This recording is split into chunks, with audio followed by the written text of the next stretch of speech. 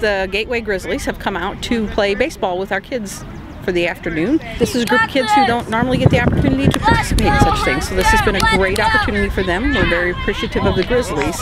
We are the Illinois Center For Autism. We are located at 548 South Ruby Lane in Fairview Heights. We have a campus in Belleville as well at 1306 Wabash.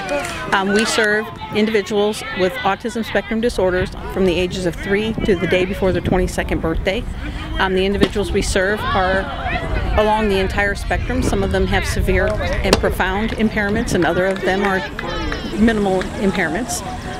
We strive to keep them to build independence, to make them as independent as they can be in their home, their community.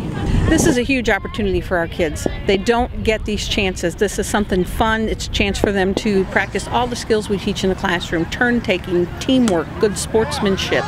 So this is a huge opportunity and a huge experience for them.